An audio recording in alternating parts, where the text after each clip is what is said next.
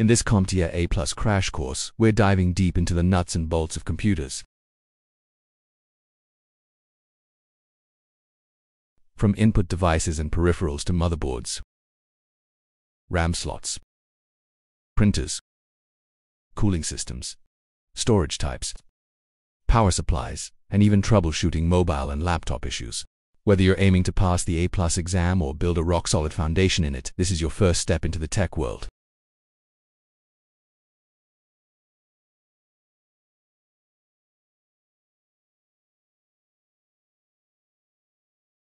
One of the most basic input devices on a computer is a keyboard. A keyboard is a device used to input commands to the computer.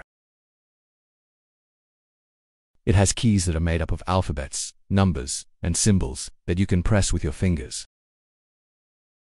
The most basic function of a keyboard is to do things like word processing, write letters, emails, visit web pages, and so on. Keyboards come equipped with two different connector types. There is the older 6-pin D connector, which has pretty much become obsolete. And there's also the modern USB connector. Many keyboards support both connectors by including a D2 USB adapter, allowing use with any computer that has a D or USB port. Now, let us look at a mouse and what it does. A mouse is another basic input device that is used on a computer. It is a pointing device that fits in the palm of your hand and replicates the movement of the mouse onto the computer screen. It is used for things like starting applications, file and folder management, and surfing the internet. A mouse will typically have one or two buttons. A Macintosh mouse will have one button, while a Windows mouse will have at least two buttons. A digital camera is a device that takes digital pictures and videos.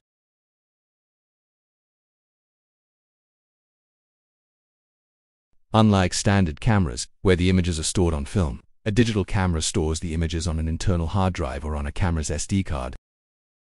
Once the images are stored, they can then be downloaded to a computer by using a USB cable or an SD card. And then once they're on the computer, the images can be viewed or printed.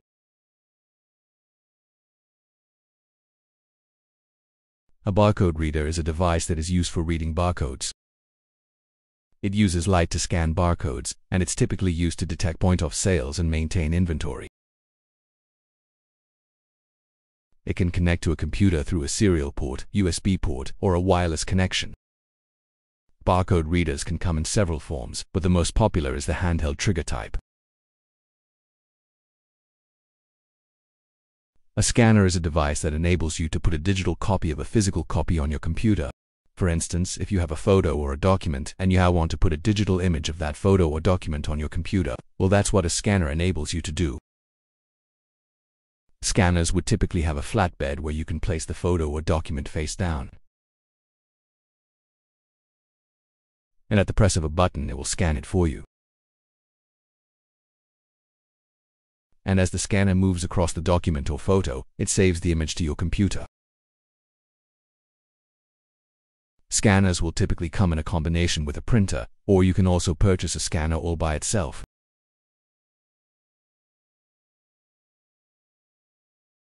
A touchscreen is an LCD monitor with that hazened input detection system.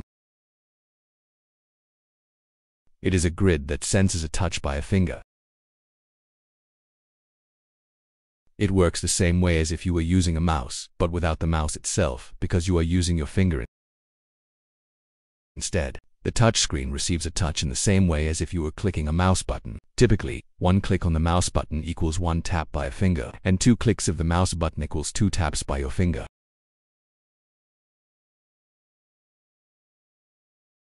Touchscreens are commonly used in all-in-one computers and tablets such as the iPad. And they're also used on certain phones with touchscreen technology. A webcam is a device that is used for capturing video and images.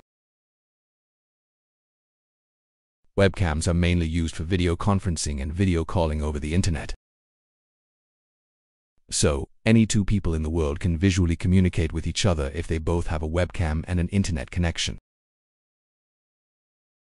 And most webcams have a built-in microphone to capture audio.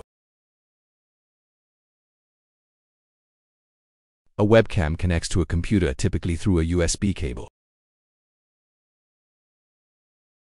Webcams are often used with messaging applications such as Skype for making visual calls, and two of the biggest manufacturers of webcams are Microsoft and Logitech. A media card reader gives the computer the ability to read memory cards from devices such as cameras. It is a small device that usually has a USB cable attached at one end that connects to a computer. And then the body of the reader has slots to accommodate various sizes of memory cards. For example, micro SD and mini SD cards. And then once installed, the data from the memory cards can be read and transferred to the computer.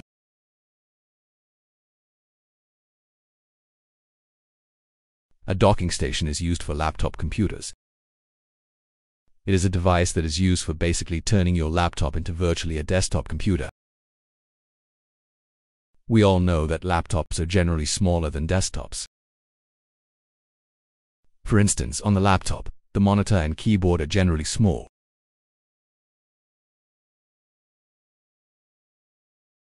So, if you wanted to use your laptop at your desk, and you wanted to use a bigger monitor and keyboard, you can simply set the laptop in the docking station. And it will automatically connect to them and use them depending on what is already plugged into the docking station. Whether it's a monitor, keyboard, mouse, printer, etc. It eliminates the hassle of connecting all these individually.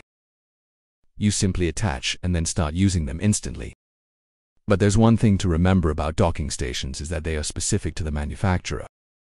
So, there is no such thing as a one-size-fits-all docking station. You need to get the specific one for the laptop. A KVM switch allows you to control multiple computers from a single monitor, keyboard and mouse. A KVM is typically a box with ports for a video, mouse, and keyboard. Each computer has its own individual cable connections to the KVM. Each KVM has buttons that you can press so that you can switch to a different computer you want to control. KVMs also come in different sizes depending on how many computers the KVM can handle. A low-end KVM switch will have the ability to control 2 computers, while a higher-end KVM can control 8 computers. KVMs are handy when you want to control multiple computers without the need for a dedicated monitor, keyboard and mouse for each one. This not only saves money, but it also saves space.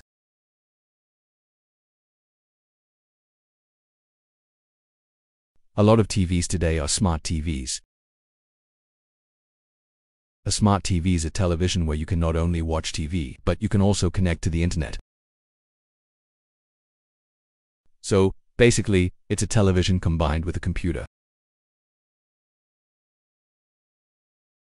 And when it's connected to the internet, you can go to web pages, stream movies and television shows. You can also interact with other people across the internet by using video messaging services such as Skype, because a lot of smart TVs will also have a built-in webcam and microphone.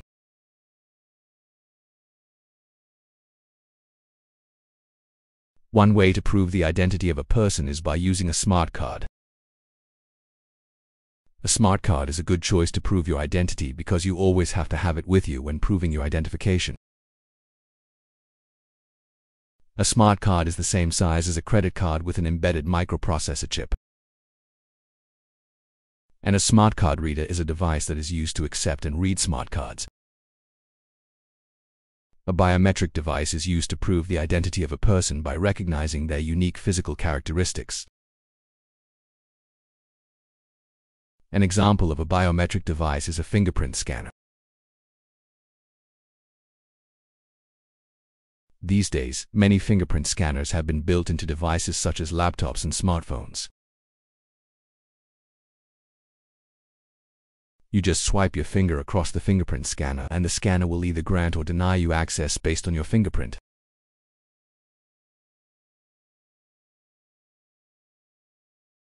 Another type of input device is a motion sensor.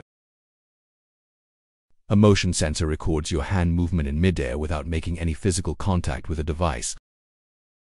A motion sensor would also typically connect to your computer using a USB cable.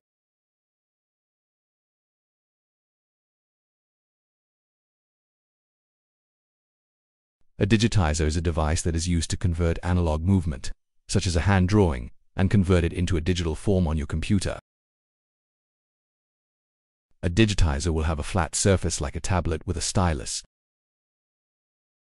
And as you draw on the flat surface using the stylus, it will record the image from the stylus and process the drawing on your computer screen. It connects to your computer using a USB cable. Other input devices include gamepads and joysticks. These are controllers that you would use for gaming systems such as Xboxes and PlayStations. But you can also use these for computers, and if you're going to use these with a computer, they would typically connect using a USB connection. This brings us to the end of the video on input devices. This video is part of our full CompTIA A course, which can be found in the description. So, please feel free to go and check that out. If you liked this video, don't forget to like, comment, and subscribe. Thank you for watching, and I will see you in the next video on output devices.